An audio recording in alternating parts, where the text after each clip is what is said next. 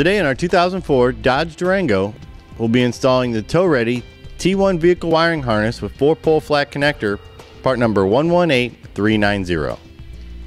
To begin our install, we'll first go ahead and open up the rear hatch. Then we'll need to remove both rear taillight assemblies.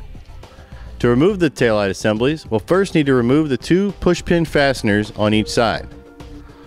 To remove the push-pin fastener, we'll pry out on the center of the fastener and then remove the fastener completely. Once we have them both out, we can then gently rock the taillight assembly and pull it out of its position, being careful not to break the alignment tabs underneath.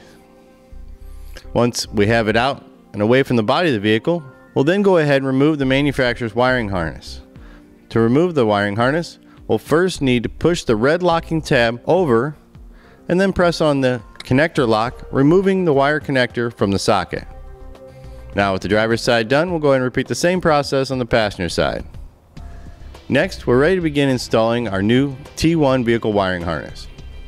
We'll take our 4-pole flat connector and the passenger side green and white connector and feed them down between the bumper cover and body or sheet metal of the vehicle. Next, we'll take the red, yellow, brown wire connector and plug it directly into the manufacturer's wiring that we removed from the taillight assembly.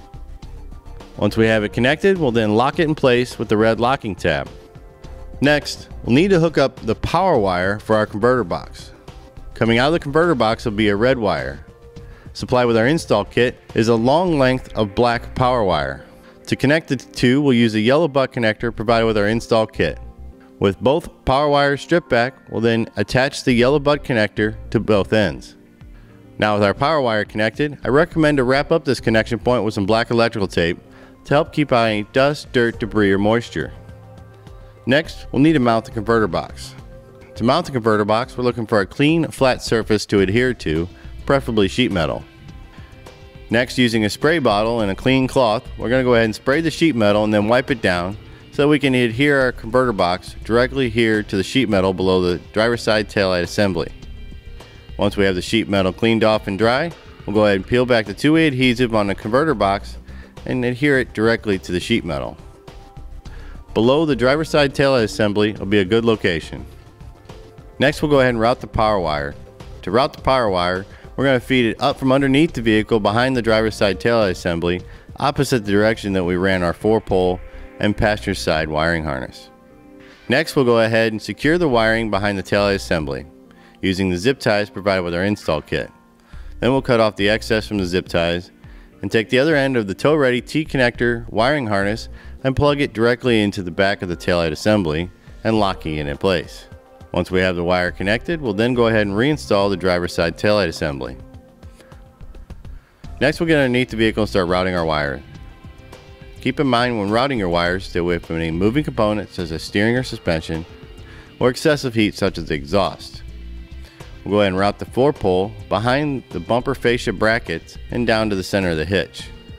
We'll repeat the same process with the passenger side wiring harness, but keep going past the hitch all the way over to the passenger side and up behind the passenger side taillight assembly.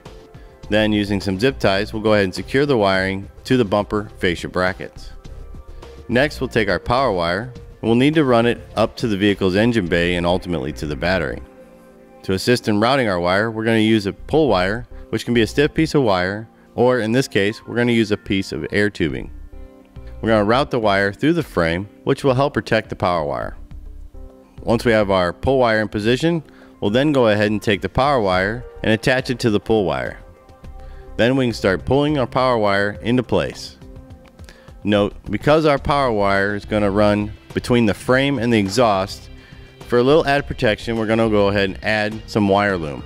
Once we get the pull and power wire to the bottom of the engine bay, we'll then go ahead and route it up into the engine compartment. Next, we'll move to the engine bay. We'll bring the power wire to the top of the engine compartment.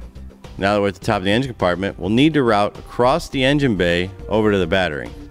To do this, we're going to go ahead and drill multiple holes in the plastic cowling that runs across the top of the engine bay. With the holes drilled, we'll then be able to route the wire across and use zip ties to secure it as we go. Now with our power wire routed over to the passenger side near the battery, we'll go ahead and cut off the excess from the power wire and strip it back. Now we're ready to prepare our fuse holder. To prepare our fuse holder, we'll go ahead and cut it in half, strip back both sides. We'll add a ring terminal to one side and the yellow butt connector to the other. Then we'll go ahead and take the other end of our butt connector and attach it to our black power wire. Once again, at this connection point, we recommend to wrap it up with some black electrical tape. Now with our fuse holder secured, we'll go ahead and remove the positive battery cover and ultimately attach the ring terminal here to the positive battery post. To do this, we'll go ahead and back the nut off from the positive battery post clamp, and note this application is not designed to come all the way off.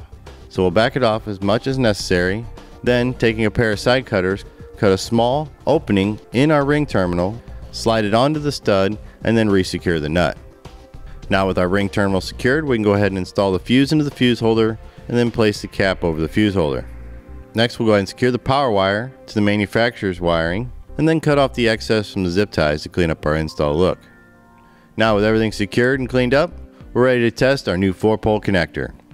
To test our connector, we'll simply use a test light by taking the ground clamp and putting it over the white wire bare terminal. This will be the ground for our 4-pole connector. Then testing the first terminal next to it, which will be the brown wire terminal, will be our running light circuit. The next terminal will be the yellow wire terminal, which will be the left turn signal left braking. And last will be our green wire terminal, which will be the right turn signal right braking. Now we know our new 4-pole connector works, we're ready to hit the road. And that does it for the install of the tow-ready T1 vehicle wiring harness with 4-pole flat connector, part number 118390, on our 2004 Dodge Durango.